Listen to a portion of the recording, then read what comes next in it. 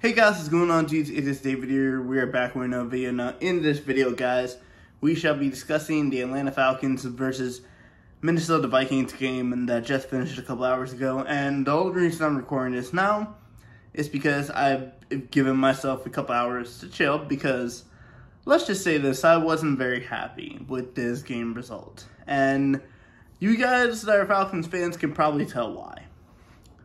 31-28. I did say it was going to be a close game, but I said it was going to be 27-21. And let me just say this. The running game was okay. The passing game was alright. The run defense was, good. The pass defense was crap. The pass defense could not get a tackle, and they were letting everyone get 5-10 yards of space. We let Joshua Dobbs have 7 carries for 66 fucking yards? What are you doing? Like, seriously, what are you doing? Joshua Dobbs was 20 for 30, 158, 2 touchdowns, and he had a rushing touchdown. Joshua Dobbs got sacked 3 times. Cam Akers got sacked 1 time when he tried to trick play. Taylor Heinicke was only sacked once. So our pass defense actually was manageable to rush the quarterback and get some sacks. And even Taylor Heinicke didn't play a bad game. Yes, the pick that he threw was kind of unnecessary, and it was not the right time to throw a pick. But still, Taylor Heinicke, 21-38, 268 yards, 1 touchdown, 1 pick. He had a QBR rating of 33.5 and a passer rating of 75.3. Bijan Robinson, 11 carries, 51 yards. Tyler Algier, 12 carries, 39 yards. Taylor Heinicke even had 3 carries for 20 yards. And when it came to the receiving, man, I don't know what it is about this man. This man loves 2 people, Kadero Hodge and Jonnu Smith. Jonnu Smith, the backup tight end, had 5 catches for 100 yards. Heard me. 5 catches for 100 yards. And he's the backup tight end. 1 touchdown. The only touchdown that Taylor Heinicke threw. Kadero Hodge, 3 catches, 60 yards. Kyle Pitts, 4 catches, 56 yards. And then it kind of goes down there. Matt Collins, 3 catches, 36 yards. Van Jefferson had a catch. I want to see more from Van Jefferson, bro. I really want to see more from Van Jefferson. He's a Florida boy. At least Kyle Pitts is representing and actually getting us some catches. Van Jefferson just cannot catch the ball for shit. He really just can't. I love my Florida boys. I would love Anthony Richardson if he was on the Falcons right now, but Anthony Richardson's out right now with the injury. On the Vikings side, T.J. Hockenson, 7 catches, 69 yards. Jordan Addison, 5 catches, 52 yards. Madison, 2 catches, 49 yards. So in terms of the receiving, we kind of outdid them. We had 268 yards receiving. They had 236. But also, we had a lot of mistakes. Bijan Robinson getting the ball punched out, fumbling the ball. Lorenzo Carter and Contavious Street picking up 2 fumbles from the Vikings. And then the defense.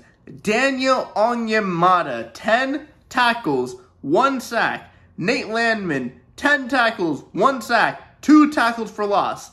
And then, of course, we had, oh my god, who was the other head that got a sack? Calais Campbell. Didn't I say it was going to be depending on Calais Campbell and Daniel Amata if they could get to the quarterback? And we got to the quarterback and we still fucking lost.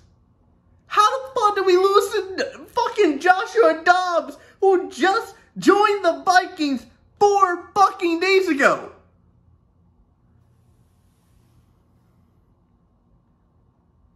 Four and 5. That is what the Falcons are on right now. 4 and 5. We are 2nd place in the NFC South. We are 1 game ahead of the Tampa Bay Buccaneers. We are 1 game behind the New Orleans Saints. And keep in mind, we have not played the Saints at all. We have not played the Saints yet. If we have to take a look at the next few games, the Cardinals, then the first game against the Saints, at the Jets, versus the Buccaneers, versus the Panthers, versus the Colts, versus the Bears, versus the Saints. That's not an easy schedule comparing to what you're looking at. Like, the Cardinals, if we lose against the Cardinals, let's just say this. The next Falcons review you guys see, it's going to be filled with curse words. I can tell you that if we lose against the Cardinals. But Kyler Murray, I think Kyler Murray may be back for that game, so it may be fair. But if it's Clayton Tune, after the way Clayton Tune performed today, if we lose that game, oh, it's done for Arthur Smith. It's absolutely done. The Saints, first game, and it's going to be at home. Cam Jordan, let's play against the Saints, no matter what. Then against the Jets. All right, Cardinals, that's a W. Saints, that can go either way. Jets, I think that's going to be a loss. Buccaneers, we beat the Buccaneers first time. I don't think we're beating the Buccaneers twice. Panthers, debatable. Colts, debatable. Bears, Justin Fields plays good, debatable. Saints, that's L. So the only game I can really see us winning is against the Cardinals. And let's say this. Let's say that we do beat the Cardinals, then we beat the Saints, get the first win against the Saints, then we lose against the Jets, lose against the Buccaneers, lose against the Panthers, beat the Colts, lose against the Bears, lose against the Saints. Keep in mind, that'd be 1, 2, 3, 4. 4 losses. And we are at 4-5. You know what that would mean? We'd be out of the playoffs because we would finish 8-9. And keep in mind, I said most of these games are toss-ups. There's a good possibility that we, after the Cardinals, we do not pick up another win for the rest of the season. I'm going to be straight and honest with you. Taylor Heineke, if you guys are going to ask me in the comments, who would I rather have, Desmond Ridder or Taylor Heineke? I'm going to say Taylor Heineke. Because Taylor Heineke has kept us in these games. Yes, he did throw an ill-advised pick. But even look at last week, when we played the Tennessee Titans, he came back and put us within a touchdown score of that game. And that was after Will Levis played his ass off, throwing 4 fucking touchdowns.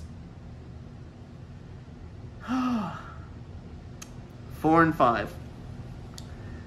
At most, the rest of the season, our bye is going to be, I think our bye is after the Cardinals game, so that's going to be a perfect.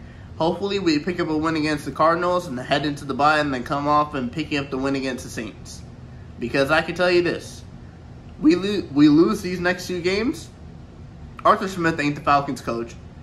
There is no fucking way if he loses against the Cardinals and loses against the Saints. Coming off a bye and losing against the Saints, that would put us at what? That would put us at 4-7? 4-7 with the Jets remaining, Buccaneers again, Panthers again. And let's not forget the Saints are there again. There's the possibility that this Falcons team may finish what, 5-12? What do we have? How many wins? We have 4 wins right now. All right, I'm not gonna say that we're not gonna finish 5-12. There's a good possibility this team may finish 6-11, 7-10. And if we I'm gonna look you dead in the camera. We finish 7-10 again. I do not want Arthur Smith as the coach anymore. He has had his chance. We started off the season perfectly. 2 wins. Panthers, Packers, 24-10, 25-24. Losing against the Lions, 20-6. Losing against the Jaguars, 23-7. Those games are just like we couldn't score a single thing. This is Desmond Ridder, by the way. And then we beat the Texans barely thanks to Young Wei fucking Koo, who came through. Young Wei Koo came through. Commanders, 24-16. Buccaneers win. Young Wei Koo again. Titans. Will Levis put up a game, and Taylor Heineke kept us in the game because that game could have possibly finished like 20, possibly even like 30-something to 14, but 28-3. 28-23, and then this game against the Vikings, 31-28. This is a game that we should have won. This is a game that we should have won. We lost against Joshua Dobbs. Keep in mind, I'm gonna let you guys straight know. The Vikings don't have their starting quarterback, Kirk Cousins. The Vikings don't have their best wide receiver, Justin Jefferson. And we still fucking lost. If I have to say one thing about this game in general, What is our pass defense? Our pass defense, let's say, hold on, let me take a look at this. 24 points, 24 points again, 25 points again, 6 points, 7 points, 21 points, 16 points, 16 points, 23 points, 28 points. In his first game as the Falcons quarterback, this is the most amount of points that the Falcons have scored, and we still lost.